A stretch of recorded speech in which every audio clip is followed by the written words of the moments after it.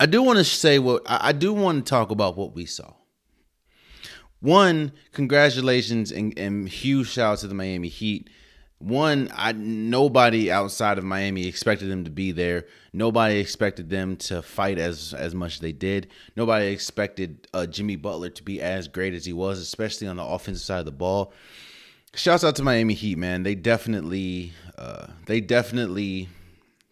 exceeded expectations. And what we saw from the Lakers is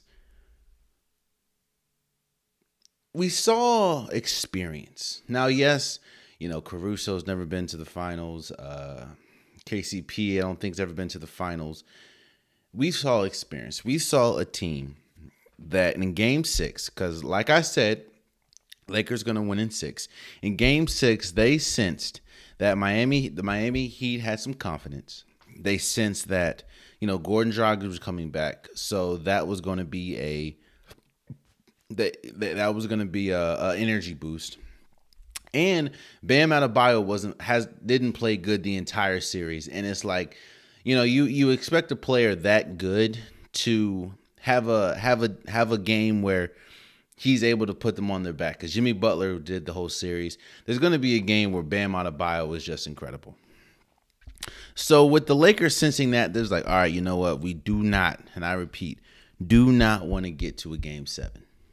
And in Game 6, the experience came out. LeBron James played incredible. Anthony Davis, even though he's never been to the finals, he has been to the playoffs, and he's been in the league for a good number of years. He came to play. And then you saw veteran leadership with Rondo and so many key pieces. KCP had a great game. Danny Green, after missing the game winner in Game 5, he came back and had a good game in Game 6. It's like the experience came out. And greatness came out, because LeBron James had a triple-double, and LeBron James was unstoppable like he's been the rest of his his entire career. He's been LeBron. And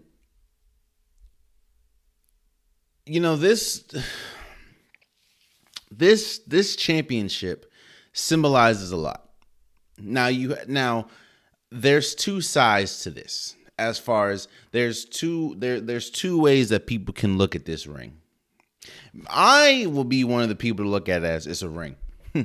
Like, a lot of people want to put that asterisk mark. Like, no, it's a ring, man.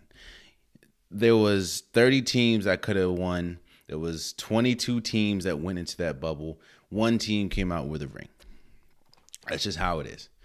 And then, of course, this has been an adverse year, man. Like, this has been a year not only the world has never seen, but sports have never seen. So you dealing with all that, I think, this championship is bigger than the Heat can even imagine. Well, I'm not gonna say bigger than we can even imagine, because as you're seeing people, I think the Lakers understand how big this championship is and how hard it is. Hell, these people have been away from their families for 100+ years. 100+ days. And it's like, it's been tough. And that's, I give all the credit to the Lakers, man. The Lakers beat, let me say this. The Lakers, and I said this on social media, the Lakers had the two best players by far. LeBron James, still the best player in the league. Anthony Davis, best big in the league. They had the two best players by far. But the Miami Heat had the best team. When you go down the roster, you have Jimmy Butler, you have Bam Adebayo, you have Gordon Dragic, you have Tyler Hero, who was playing good. You had Duncan Robinson, Jay Crowder, even people that don't play like that, Kelly Olynyk, Miles Leonard, Derek Jones, I think he only played in garbage minutes in Game 6. Solomon Hill. Like, there's a lot of players that could be productive, that are productive players. Let's say that. So, again, I want to congratulate the Lakers for winning the 2020 NBA championship. Well deserved. A lot of people, including myself, did not expect them to make it. I thought that seeing the team that the Clippers, got together with Kawhi Leonard, Paul George, Montrezl Harrell, and all that. I thought they were gonna win it, but clearly I was wrong. And yes, congratulations to the 2020 champions, Los Angeles Lakers. This is their 17th championship. I think they're tied with the Boston Celtics with most championships in the league. So congratulations to them. And now we look at, you know what, let's first, before we look at what's next, let's look at how we got here. And how we got here kind of goes hand in hand with what's next. We saw last year the Lakers team look completely different than this year. LeBron James was injured. It was just, you had Lonzo on the team, you had Brandon Ingram on the team, you had Josh Hart on the team. It was a young team, and you know, you shipped them out with a draft pick to get Anthony Davis. And one thing that I questioned, and these questions kind of rose, came to fruition in the regular season, was outside of Anthony Davis and LeBron James, what do you have? You didn't have much scoring. You definitely didn't have much shooting. I was like, I didn't know how it was going to work. And that was one reason why I was hesitant to say that they win a championship, because if you look at the last few champions, they had elite shooting from the floor, or they had somebody that was just incredible. And while, yes, you have LeBron James and Anthony Davis, they just didn't have enough shooting. Not to mention going into the bubble, and even in the bubble, they were like the worst defense in the league, or they were the worst perimeter. Let's say this: they were the worst perimeter defense in the bubble, and they were definitely the worst 3-point shooting team in the bubble. And like I said, man, it's like you have LeBron and you have Anthony Davis, and they were incredible. And LeBron just reminded people that he's still the best player in the league. Anthony Davis reminded people how good he was, because a lot of people look at Anthony Davis and say, well, it's like this. There's great players in the league. I mean, there's great players of all time. There's great players. There's the Tim Duncans. There's the KGs. There's the Dirks. There's players that get elevated because of championships. And there's great players that don't win championships but are still great. You have the Charles Barkleys, you have the Karl Malones, the John Stocktons. Anthony Davis was living, well, I think if Anthony Davis never won a championship, he would be in that class with Charles Barkley, but I don't think that he would get the respect. Now people, including myself, were questioning, is Anthony Davis better than Charles Barkley? And now that he has a ring, you can kind of, I'm not going to say he is better. That's, but Anthony Davis definitely is one of those players that deserved a ring, seeing as though how he played, how important he was to the Lakers. There was multiple games in the playoffs where he was the best player on the floor. Hell, I thought, especially looking at how they played in the conference championship or conference finals, I thought that Anthony Davis was going to win finals MVP until we got to the finals and LeBron James shut that down. So what's next? LeBron James will be going into his 18th season, but there's a point where I'm just like, who cares? And when I say who cares, LeBron James, everyone's talking about he's going to hit that wall eventually, which he will. Everyone does, but it doesn't seem like how LeBron James is playing now. It doesn't seem like he's going to hit that wall anytime soon. It doesn't seem like, hell, he's still the best player in the world. And we saw that in these playoffs. We saw that in the championship. He won his 4th championship at age, I don't know the age. I think 35. At age 35. In his 17th year. So again, I hear a lot of people saying that I think the Lakers could three-peat, the Lakers can go back to back. Just slow down.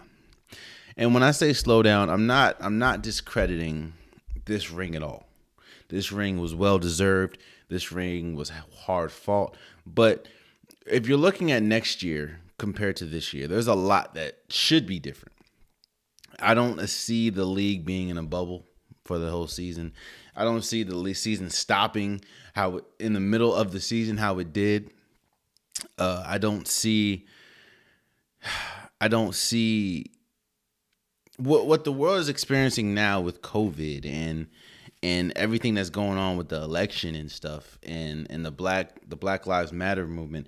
I don't see that having a blanket over next season. Not to mention, if we're just talking about pure basketball, all the players that didn't play. You got, if you look at all the players that's coming back, you still have the Clippers that'll come back with another year or with a year of experience playing together.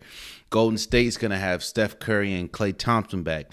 The Brooklyn Nets on the East, they're going to have KD and Kyrie. You're still going to see what the Bucks are going to do, because a lot of people are saying that they're going to really go hard for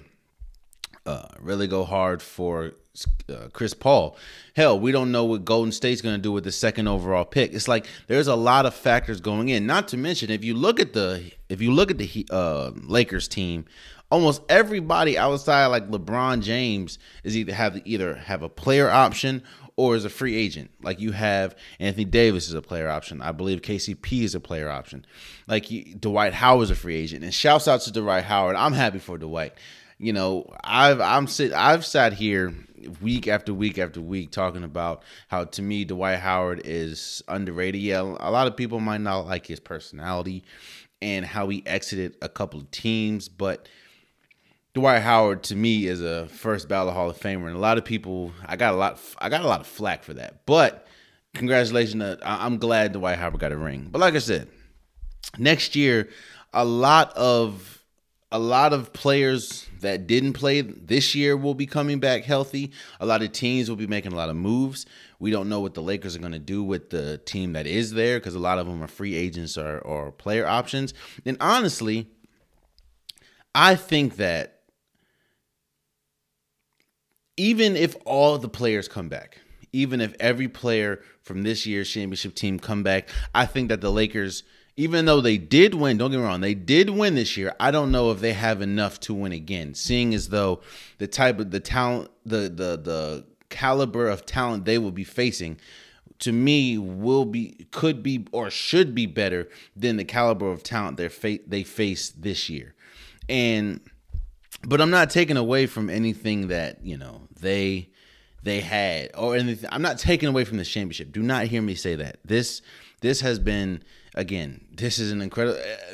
You play the game to win, man. You play sports to win. Nobody walks on the court, walks on the field, walks on the course to lose. So again, they're at the mountaintop. Shouts out to every member of the Lakers. Shouts out to Quinn Cook being a two-time champion from PG. Shouts out to Rondo being the first player ever to win a championship on the Lakers and the Celtics. Shouts out again to Bron for winning his fourth ring and fourth Finals MVP. Shout out to Anthony Davis winning his first ring. KCP winning his first ring. Danny Green being another player winning his third championship in 3 different teams. Nobody talks about that.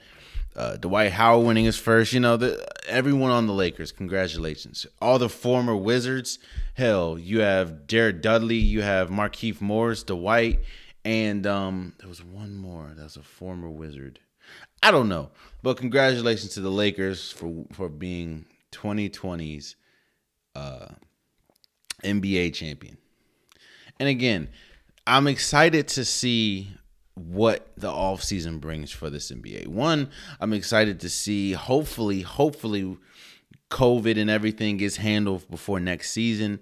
But I'm excited to see how they handle it, who goes where, because I don't see Chris Paul staying with OKC, even though he was incredible. I think that there are going to be more teams kind of vying for him.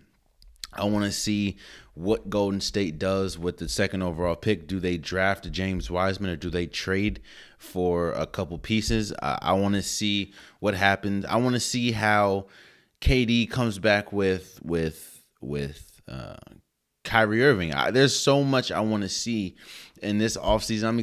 I'm excited. And hell, even coming back, even though I don't know if they'll go back to back, LeBron James and Anthony Davis will still be amongst the top duos in the league. Again, you'll have KD and Kyrie, Steph and Clay. You'll have Dame and CJ. Like, people will be coming back. So, hell, and don't be surprised if Giannis and Chris Paul would be, if they get Chris Paul, don't be surprised if they'll be in the top. So, and Paul George and Kawhi. So, I'm excited. I'm excited. But that doesn't take away from the fact that LeBron James and the LA Lakers have won the 2020 NBA championship. So, shouts out to you guys.